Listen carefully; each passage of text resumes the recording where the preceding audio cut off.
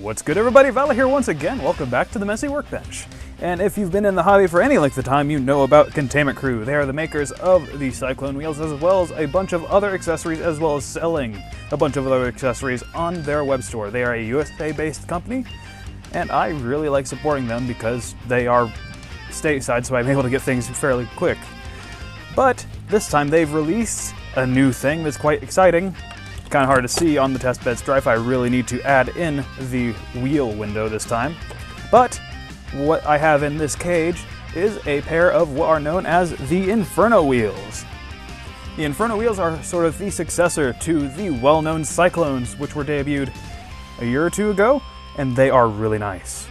They've been working on these ever since the Cyclones came out, with so many revisions to the design. I will have a picture of my prototype white pair here, but they also have recently fully released them in the full black Delrin version with a really nice fireball design.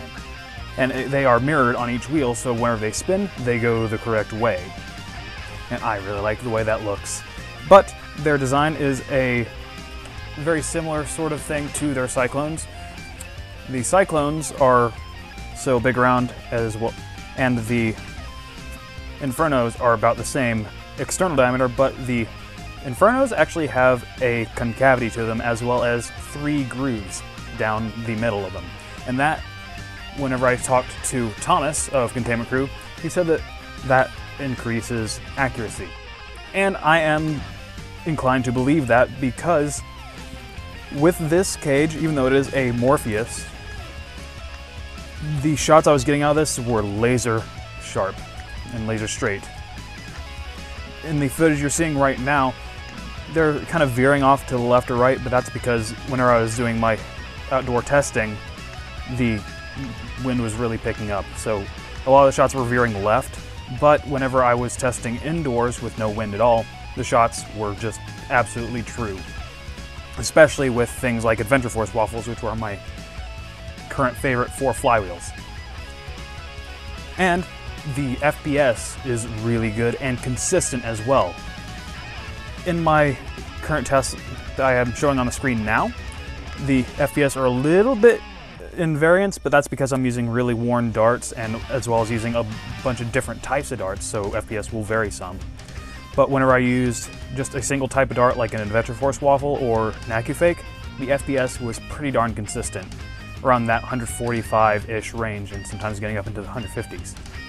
And I did have a fluke shot once of like 170, but that was just a fluke. But yeah, they are really nice.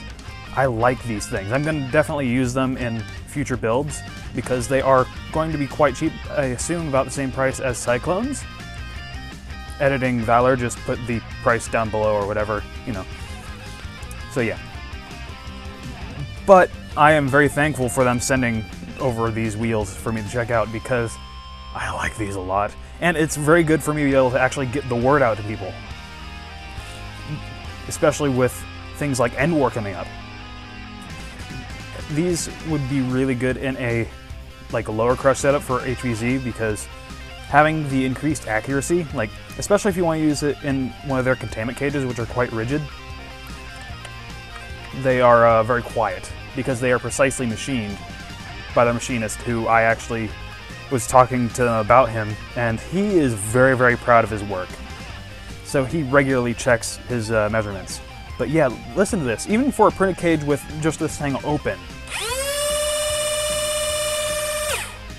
that was so quiet.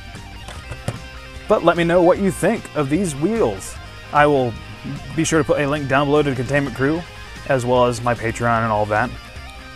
But yeah, let me know what you think. I've been thinking about, for the test bed, I've been thinking about building a Foxfire MBS so I could more easily swap these things out, and that way it can mark the cages and all that. But, as ever, I'll have the links down below. My name is Valor. Thanks for watching.